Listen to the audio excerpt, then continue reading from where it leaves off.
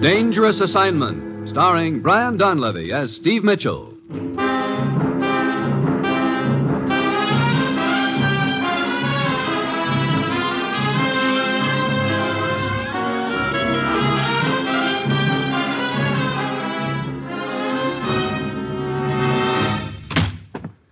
Morning, Commissioner. Well, what uncivilized neck of the woods are you sending me to this time? Paris, Steve. Paris? Hey, I like that for a change. I could use a weekend in Paris. Forget it. This is no vacation. Steve, 3 days from now, a secret meeting on atomic inspections will be held in Paris. Each country is sending a representative with a report of his country's industrial potential. Lists of factories capable of atomic production. Well, what am I supposed to do, go over there and count A-bombs? One of the Balkan countries sent a courier named Szabo to bring their report to Paris. Our legation was asked to keep it in a safe place. And an American named Blake was sent to meet Szabo. Did Szabo arrive in Paris? Yes, he was seen getting off the plane carrying the officially sealed briefcase. He disappeared right after that, and Blake was killed. Sounds like somebody was real eager to get their hands on that report. Must be hot. That's the mystifying part, Steve. The Balkan country says there was nothing sensational about it. Well, maybe there's something in it that's hotter than they realize. It's a possibility, but the point is the disappearance of that report has stirred up enough suspicion to sabotage that meeting 3 days from now. That's why you've got to get over there. Find Szabo and the briefcase, and turn the briefcase over to our representative who's waiting at the legation, so he can take it to that meeting. You've got just 3 days to do it in. Well, that's it. You've got your assignment, Steve. Good luck.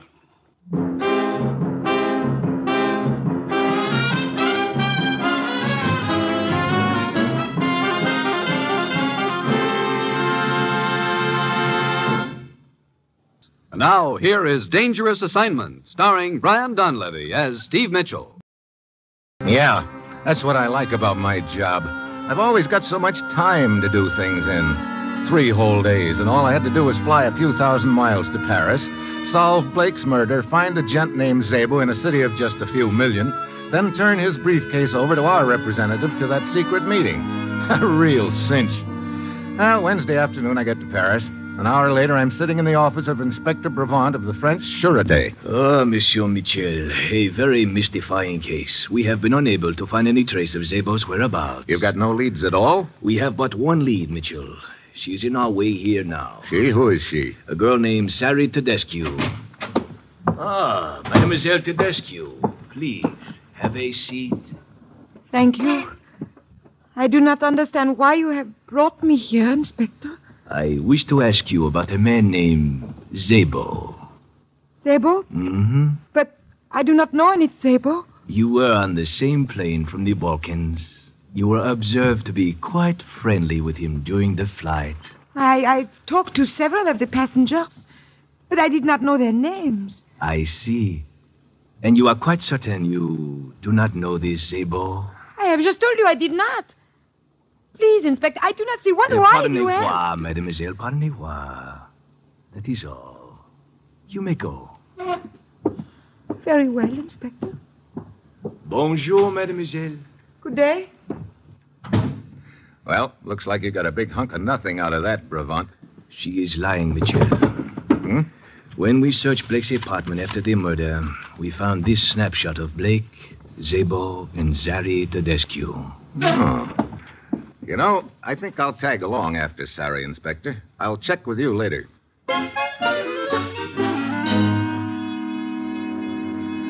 I hurry outside and spot Sari on the sidewalk ahead of me.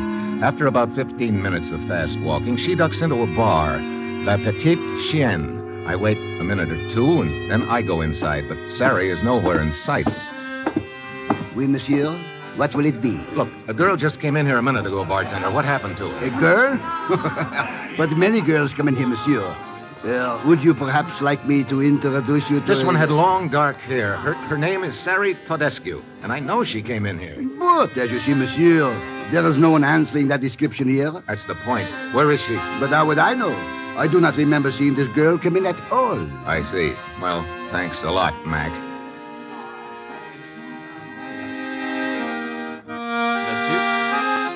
What? Monsieur, I am Anton. Perhaps you would like me to play a little tune just for you on my concertina. No, thanks. It would be pleasure. Look, some other time. You don't understand, monsieur. I specialize in playing tunes that people like to hear. Oh? So, what tune do you think I'd like to hear? I overheard you asking about a girl named Sari. What do you know about her? A man in my position has ears and eyes open all the time in places such as this. Well, skip the hocus pocus and let's have it. But, monsieur, I make my living playing tunes people wish to hear. I get it. Okay, here's $10. $10 American? $10 American. Does that buy me the tune? But, of course. Please to tuck the bill in my pocket. Huh? Okay. Now, let's have it. This girl, Sari, was in here. Oh, great. Look, that I already know. Give me back my $10. But wait. I can't talk anymore now. I am supposed to be playing for customers. Meet me 10 minutes past midnight, nearest metro station. Metro? What's that? Metropolitan, the underground electric railway. I will be waiting for you on the ramp. Okay, Anton. I'll see you then, and your tune better be good.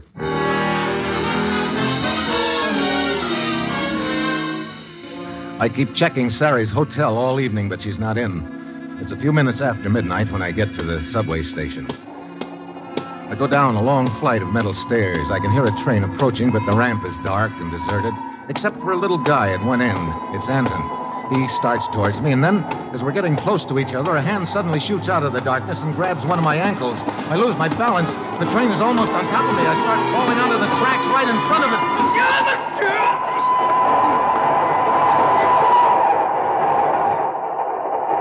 Brother, that was close. Are you all right? I sure wouldn't have been if you hadn't grabbed me, Anton. The man who tricked you. There he goes up the stairs. Yeah, come on. I'm going to get him. Watch out, he has gun. Get down.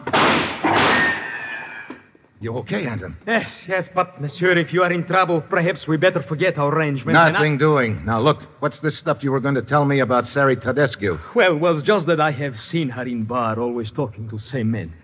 I heard Sari tell him that it was going to happen at 22 Rue Victoire Massé. What was going to happen? I don't know, that is all I heard. 22 Victor Massé? Okay. How do I get there? Wait, you better take me. You paid me only for information. I am a very busy man. Okay, here's 10 more bucks for you if you take me there. Oh? You mean $10? Yeah, $10 American. Well, that is slightly different matter. Come on.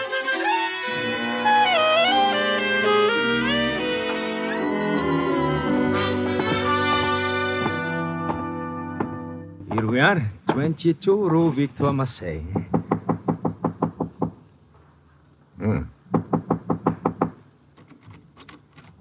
Monsieur Mitchell, door is unlocked. Yeah. See if you can find the light switch, Anton. Yes. He's here. Monsieur, look. Sitting in chair. Yeah. Well, he'll never get up out of that chair. That's a cinch. He's been strangled.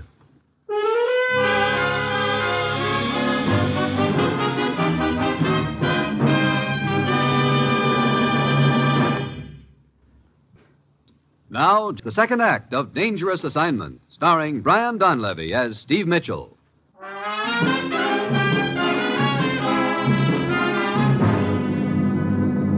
He has been strangled? Goodbye. Come back here, Anton. Monsieur, I told you I did not want to get mixed up in anything. Save it, will you? But who is this man? How should I know? Maybe there's something in his pockets that'll give us a... Yeah. Here's his identification card.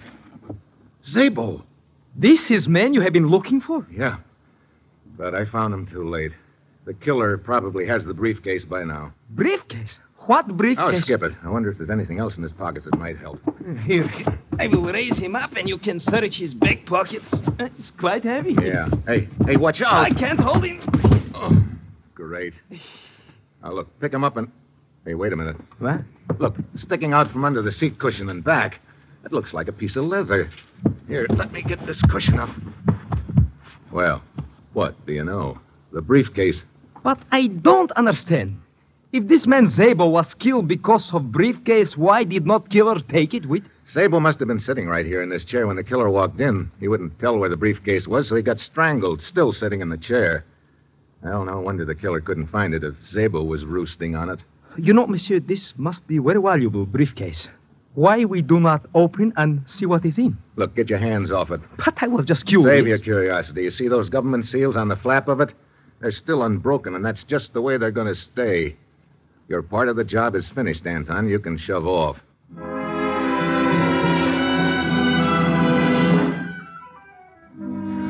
and shrugs and leaves. And I call Inspector Bravant and tell him I found Sabo's body. Then, the next morning, I go to the American legation and look up our representative to the secret meeting, a guy named Robertson. And when Robertson spots the briefcase under my arm, his face lights up like a neon sign. Mitchell, you've certainly done us a tremendous service finding this briefcase. Well, I guess it's a good thing I didn't take any longer. That meeting is today, isn't it? Tonight at 10 o'clock. Excuse me, Mr. Robertson. Yes, Miss Miller. They just delivered your train ticket. Good, thank you. Yes, Mitchell, this briefcase will help our cause tremendously. Its disappearance stirred up so much suspicion that the very purpose of the meeting is in jeopardy. But now, when I deliver this briefcase to the Balkan representative tonight at 10 with the seal still unbroken, I think it'll clear the atmosphere quite a bit. Where's the meeting going to be? I'm sorry, Mitchell. I'm afraid I can't tell you that. You see, we've had indications that someone is out to sabotage the meeting, so we're taking no chances. We've changed the location twice, and now only the 5 representatives know what that location is. Well, that's probably the smart way to handle it. Anyway, doesn't matter to me where the meeting is. You've got the briefcase, and my job is finished. Well, thanks again, Mitchell, and goodbye. I must leave at once for the meeting.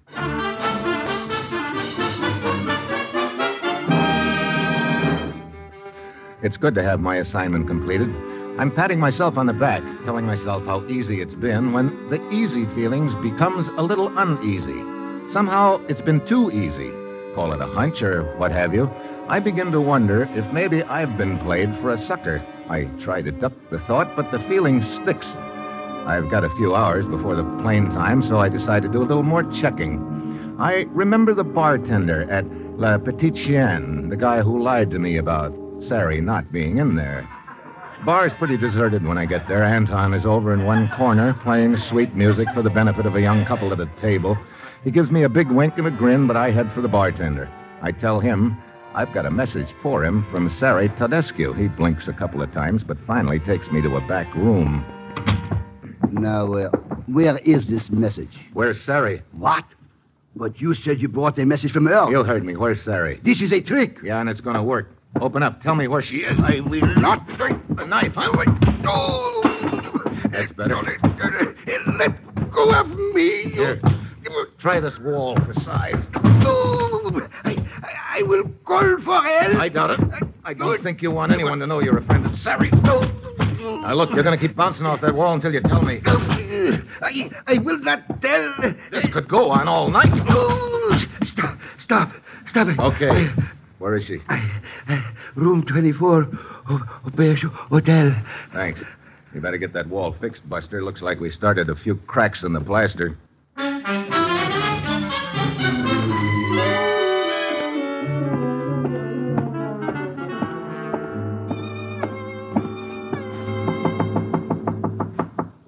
Sari,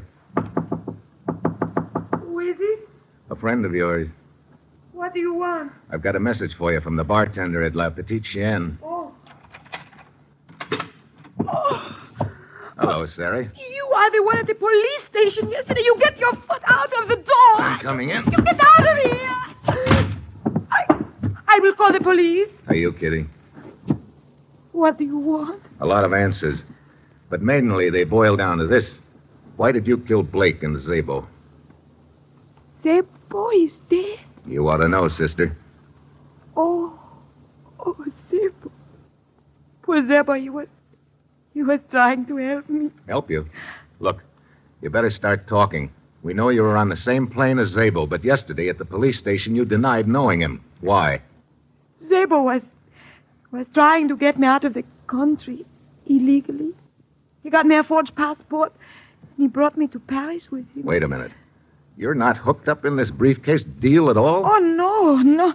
When the plane landed, a little man met Zebo. He said he had come for the briefcase. The two of them went away together. But when Zebo did not return to the hotel, I became worried. And then when the police brought me in, I thought they had found out about my forged passport. So I denied knowing Zebo. I did not want to get him into any trouble. And you've been in hiding ever since, huh? Yes. Well, look. How does that bartender at La Petite Chienne tie in? Zebo had told me to go there if there was any trouble. Oh. That the bartender would tell me of a place where I could wait safely for the next stage of my journey. I guess that bar is a contact point for those with forged passports. And the bartender sent you here. I still don't see why you ducked out of that bar, though, in such a hurry. Because as I was talking to the bartender, I suddenly saw the little man who had met Sabo at the place. What? This guy was in the bar? Yes, he was. You expecting anyone? No. Okay, I'm going to get over here behind the door. Oh. Now, go ahead and open it. All right. So we meet again, mademoiselle. No. Do not try to slam door in my face. That's rude. Thank you. I have been trying unsuccessfully to locate you ever since you saw me leave airport with Zabo. But a man named Mitchell helped me. He softened up a bartender to a point where I could find out your address. Don't you think this gun earns me invitation to come in? Yeah, come on in, Anton. Mitchell. Yeah, you pull that trigger now and you'll blow your own foot off. Get that hand off my throat. Drop the gun or I'll break your arm. Very well, I drop it. I do not need gun. Concertina player develops strong hands, strong enough to strangle you. Yeah, just like you did Zabo, huh? But I don't think concertina players know much about judo. Take a ride, Anton. His gun is right at your feet. Yeah, I've got it. Watch out! He has a chair! Now we see who gets gun. Isn't that easy, Anton? I knocked him off balance. Yeah, here's another. Oh, the window! He cannot stop himself.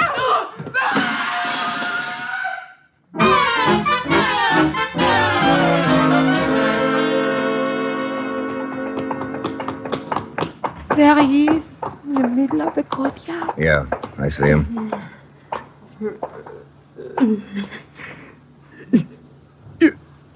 You still have not won, Mitchell. You have lost.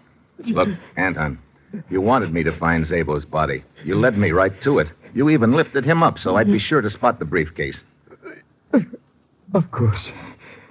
When briefcase is opened at secret meeting will be over. I'm the prize chump of all time. You planted a bomb in that briefcase and got me to deliver it for you. Yes. Oh, well. So long, Sari. I've got to find that guy Robertson in one big hurry.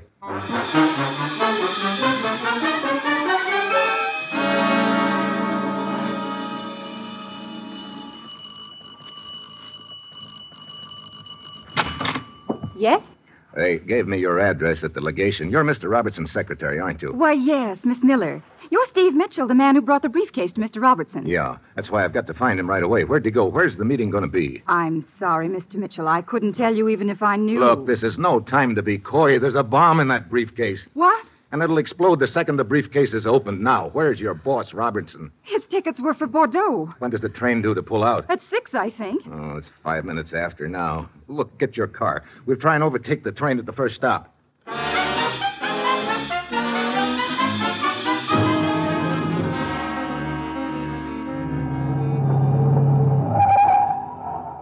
There's the train, Steve. We made it. Come on. Which compartment is Robertson in? His reservation was for compartment 5. Here we are. Let me give you a hand. Thanks. Come on down the corridor. Here it is, compartment 5. Mr. Robertson, Hey, the compartment's empty. Empty, but You're sure this is the right compartment? of course I got the reservation myself. What is it, monsieur? Conductor, where's Mr. Robertson? Robertson? The guy who had this compartment. Why, he did not stay on the train. What? No, it was very strange. He got aboard on one side, then he got off on the other. It took a taxi, I believe. Oh, great. Then the meeting's in Paris after all. Steve, what'll we do? It's 6:30. 3.5 hours to locate that meeting, and all we know is that it's somewhere in Paris. Oh, that taxi driver. Yeah, that's what I was thinking. Come on, let's get back to town. You try and trace the cab, and I'll see what I can find out. Why, no, Mitchell. None of us here at the Sûreté know where that meeting is to be held. Haven't you any idea at all, Inspector? Paris is a large city, Mitchell. I am sorry. You're sorry. Look, Commissioner, I've got to find that meeting. Do you know where it's to be? No, Steve. Why? Something wrong? You bet there's something wrong. There's a bomb on its way to that meeting. A bomb? How do you know? I sent it. What? Now, Steve. It's no joke, Commissioner, and if I don't locate it in the next 3 hours, there won't be any meeting. Steve, the taxi company says whoever picked up Mr. Robertson was on the day shift, and all those drivers are home by now. But there isn't time to telephone all of them and... Wait, The radio. What? The Paris radio station. Come on. No. We cannot interrupt our programs just to broadcast Look, them. unless you do, there's going to be an explosion in Paris at 10 o'clock. That'll probably blow up a city block. An explosion? You heard me. Now get on the air and tell any cab driver who picked up a man with a briefcase at the depot at 6 to call in here right away. Very well, monsieur. I will broadcast it immediately.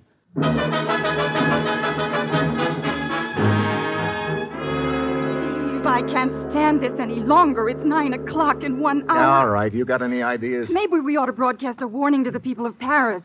Tell them that there'll be an explosion somewhere in Paris in an hour, but we don't know where? Huh. You put an announcement like that on the air, and you'll start the biggest stampede in history. Monsieur. Yeah. The cab driver's just called in. He remembers speaking of a man with a briefcase at the depot. Where'd he take him? Here is the address. Thanks. Stay here, Marjorie. I'll see you later.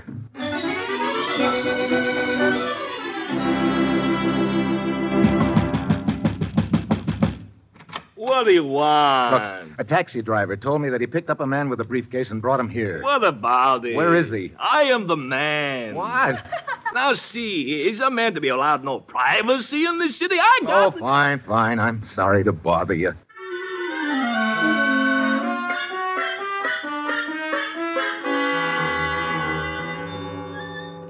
I'm glad you called in, Steve. Look, that was the original wild goose chase. I know. Another cab driver just called in. The man he picked up answers Mr. Robertson's description. Where'd he take him? He let him off in front of the Louvois Hotel. You've got just 15 minutes before that meeting starts, Steve, and it'll take you 12 of them to get there.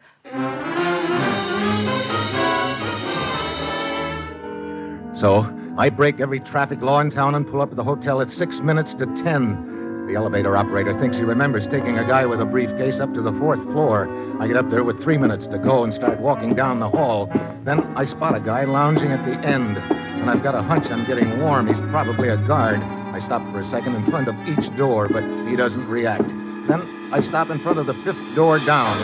Suddenly he's on me like a blanket. What do you want? Look, I've got to get into that meeting. No one goes in that door. No one is going to... Sorry, I've got no time to argue.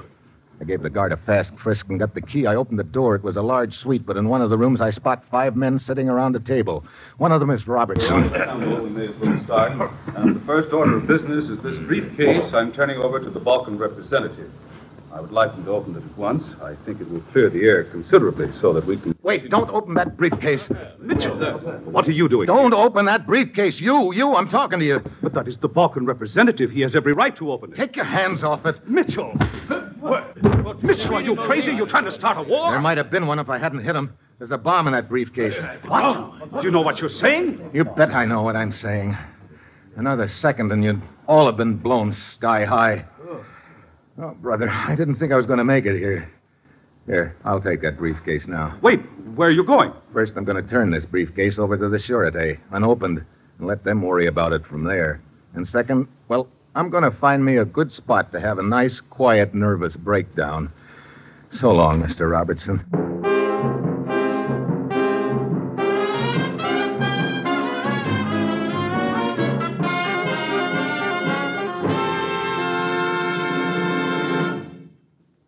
You've just heard another episode of Dangerous Assignment, starring Brian Donlevy in the role of Steve Mitchell. Dangerous Assignment, written by Bob Reif, with music by Basil Adlon, is directed by Bill Karn. Be with us next week at this time when Brian Donlevy, starring as Steve Mitchell, will embark on another Dangerous Assignment on NBC.